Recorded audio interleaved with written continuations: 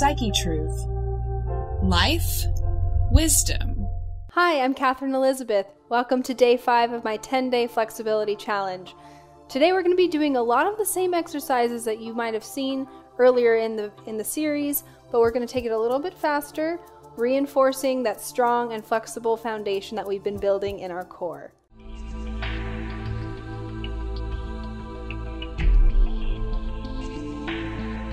And today, in celebration of making it halfway through our 10-day flexibility challenge, I'm wearing a lovely gumball leotard given to me by Cahoots and Movin' Easy Dancewear in Austin, Texas.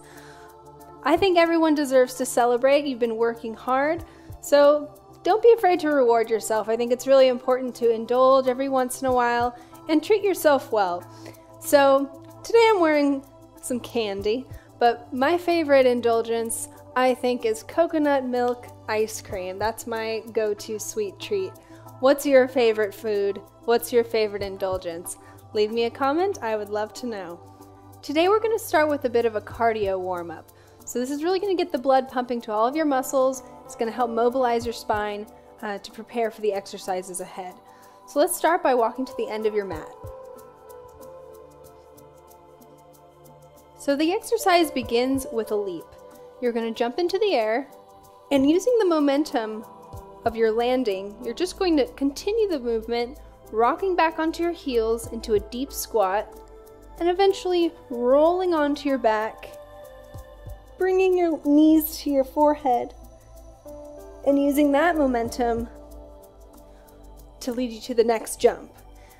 Now, it's actually a little bit easier to go a little bit faster because you get to use that momentum a bit more. Now you can use your hands on your way up. See if you can do it with no hands. Let's do it together. Now step a couple steps from your mat for this final jump. We're going to go right into our plow and just fold over. Go ahead and engage your abs, bringing your belly button to your spine, feeling a nice stretch in the lower back, pressing your clasped hands into the mat behind your back. And from here, we're going to go ahead and attempt a shoulder stand. So you want to engage your abs, draw your knees toward your forehead, and then you're going to use that glute strength to press your hips forward towards your face. And you really want to point your feet towards the ceiling. But to really make it straight, I also think of driving my heels in the direction of my glutes. So I'm really pressing as though I'm trying to hit my heels to my back. That's really going to give you that length there. And if this becomes too tiring to hold, you can always return to a plow. So go ahead and try that one more time.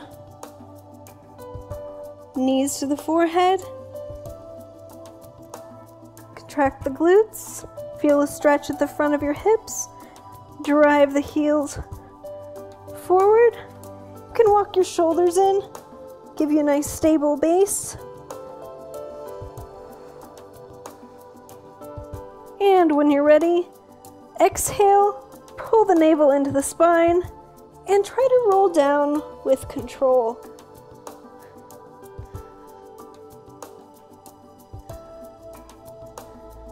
And now we're just going to bring that to a basic forward fold. So go ahead and sit up on your mat.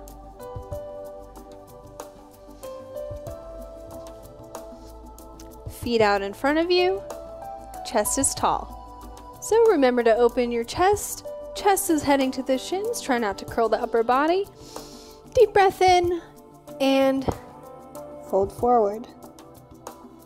Again, you can use this in a flow if you're not ready to hold that stretch. Just always exhale on the way down. And actively pull your legs towards your face with your arms. but always keep the shoulders away from the ears. And roll up. Take that flexibility with you as you go onto your back for some ab work. So we're going to bring our knees to tabletop, 90 degrees. Try not to bring them any further into your chest than 90. You really want to feel a little bit of space between your thighs and your hips. Because from here, we're just going to simply extend one leg at a time and return it to that starting position. Now this might not seem like it's very difficult. It's very easy to do incorrectly. If your knees are close to your chest, you're going to feel it a lot more in your quads and your hips. We really want to feel this in our lower abs, so move your legs a little bit farther than maybe you think is 90 degrees. And work from here. You should feel a real extension and stretch right on the side of your abs there. So we go out with the right with a pointed toe, keeping our legs parallel, not twisting.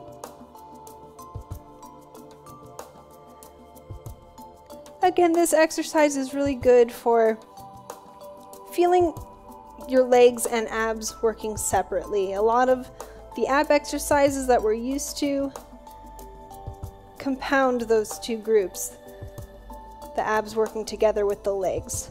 But we want to be able to access each independently as well.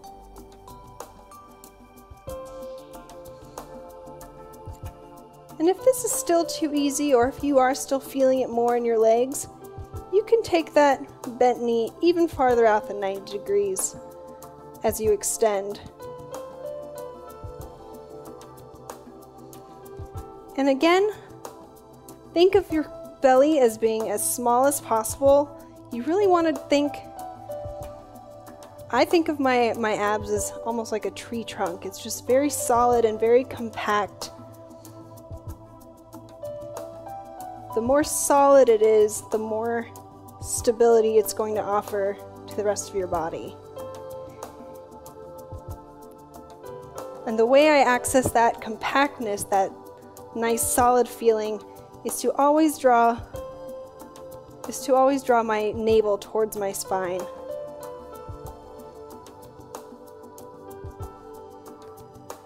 Just a couple more per side.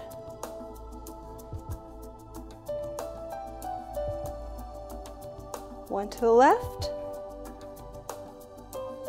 and one to the right.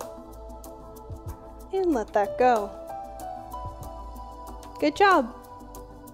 Now we're going to take that feeling of lengthening through our hips even further with this next exercise. So we're going to extend our legs out in front of us, and using our abdomen on an exhale, we're going to attempt to lift both feet at the same time in one smooth line. And slowly, with control, bring them back down.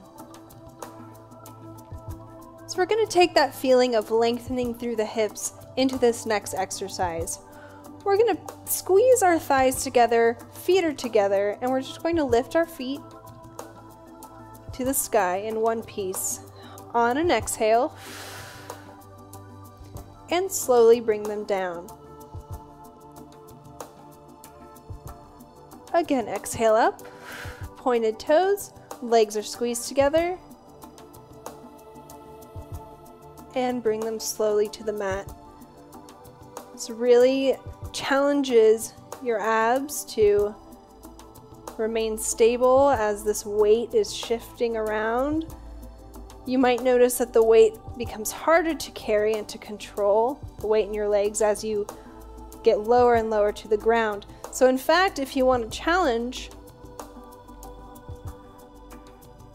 you can actually hover a little bit over the floor, just a few inches off. About 6 inches off the floor. If you just hold it here, you might start to shake. It might be a little bit more challenging. And again, on an exhale, lift the feet together. Try to keep your lower back close to the mat as possible, especially here as we bring it down. You don't want too much of an arch in your lower back. And just remember to keep breathing. Make sure your neck is relaxed. We'll just do a few more of these.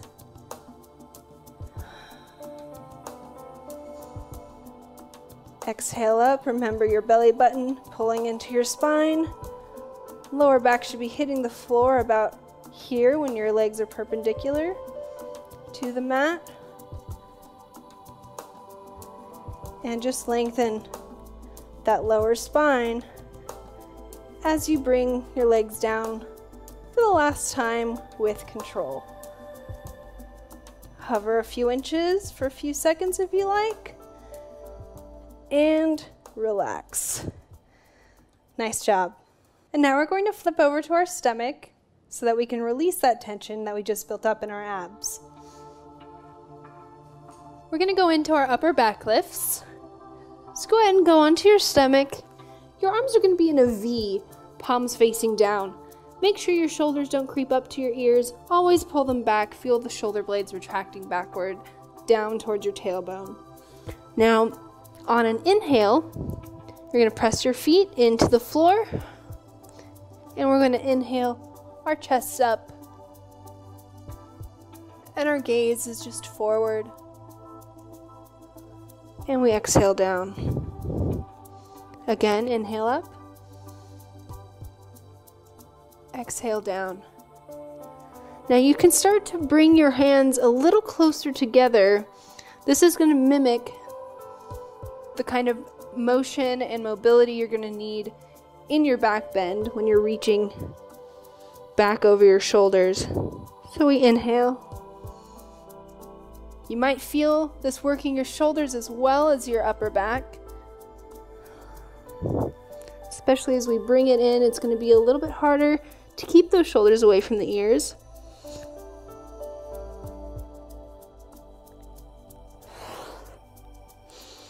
Just do this a couple more times. We're going to hold it a little bit longer.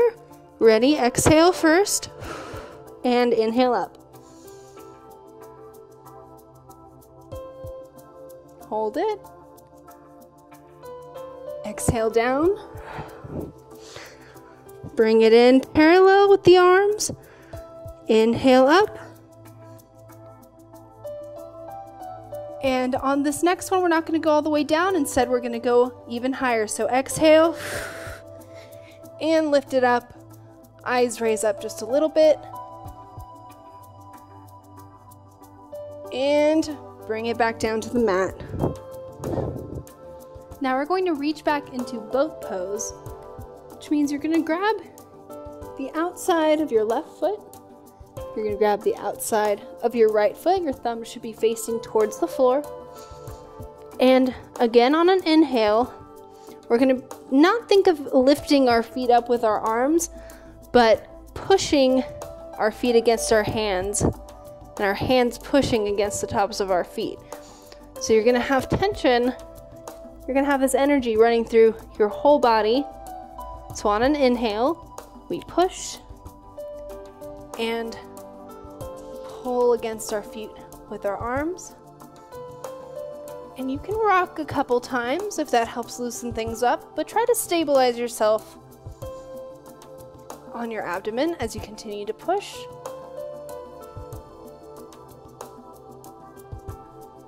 And release. Now you want to think of having your legs still parallel as you go up. Try not to have them flare out too much in that position. So get ready for one more set of boat. Grab the top of the left foot, top of the right foot.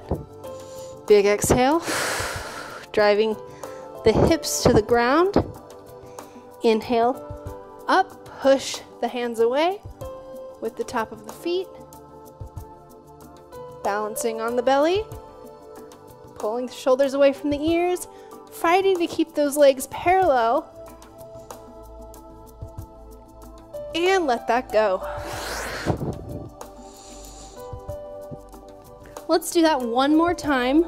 This time we're going to do the same thing we did with our upper back extensions. We're going to hold it high, exhale, inhale, take it even a little bit, take it even higher. So let's go left, right, Prepare with an exhale. Last time, here we go. Inhale, push up.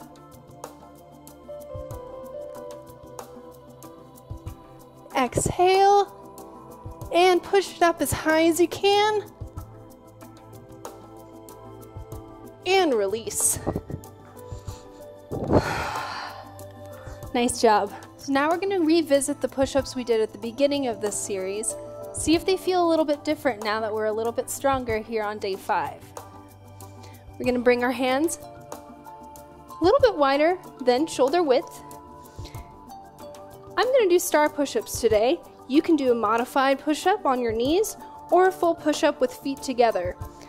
But I'm going to bring my feet out so that they're pretty much making a rectangle with my arms. And I'm going to do 8 push-ups here. Here we go. 8. Keeping solid through my core. Pulling my shoulders away from my ears. And always remembering to breathe.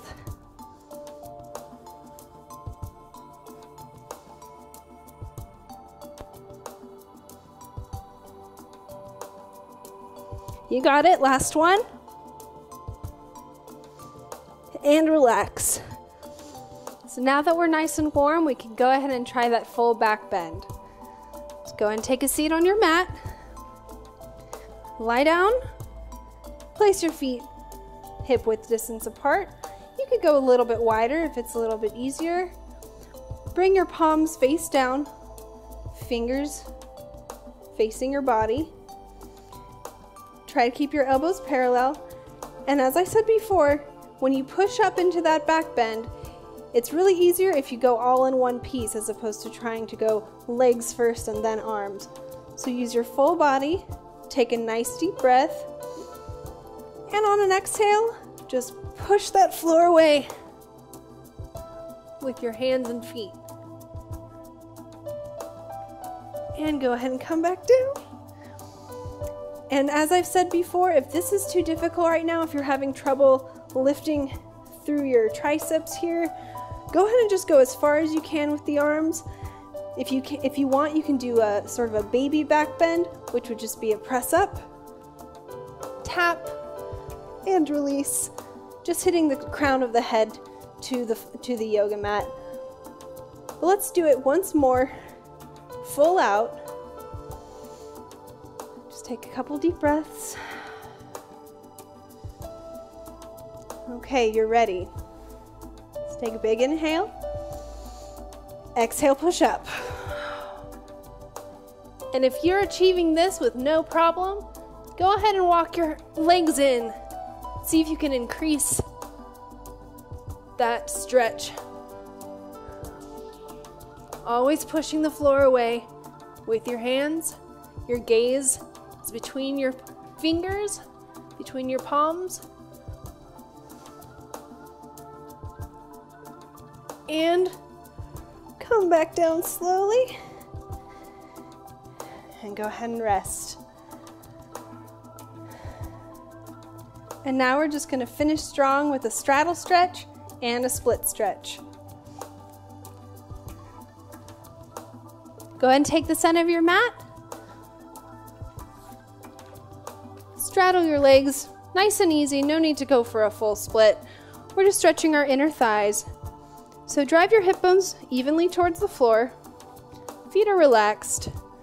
Stretch up, over, chest first, and just walk out your hands as far as you can, aiming to get your forehead to the floor. And just like in that plow stretch, even though this can be a pretty relaxed position, still think of engaging your abs while you're here. Just makes everything easier. Sometimes I turn my feet in, toes facing forward to get even more of an inner thigh stretch. If you turn them the opposite direction, you're going to feel it more on the outside of your thigh. And if you have time, I definitely recommend both.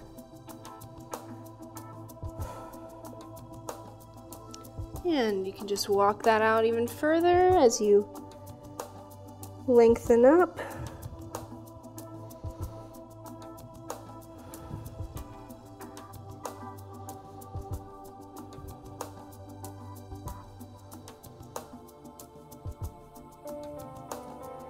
And go ahead and let that go. And we prepare for our side splits. So come to knees here. Left foot out in front, right foot in the back. Even out the weight, using your hands to guide you. Slide into your splits. Body faces forward over that front leg.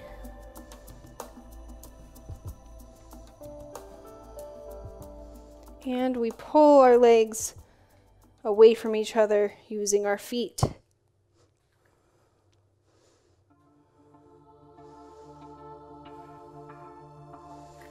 Again, you can walk your hands in, go over that back hip.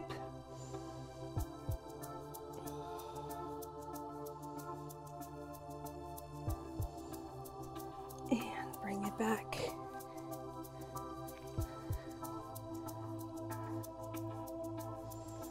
And go ahead and switch to the other side. Now, I always say, if you have downtime, if you're just watching TV at home, that's a great time to work on your flexibility.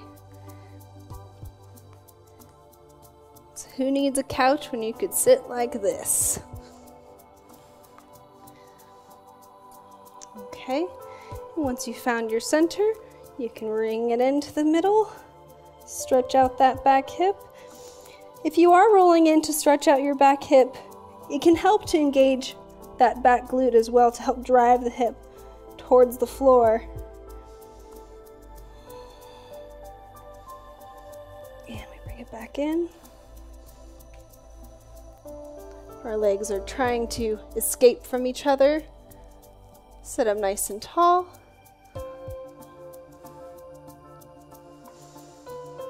Nice deep breath. And go ahead and let that go. Well, congratulations. You've made it through day 5 of my 10-day flexibility challenge. Be sure to subscribe to the channel so that you can return to this video if you need to, and so you can join me on day 6. And don't forget to treat yourself today. All right, you guys have a great day. I'll see you next time.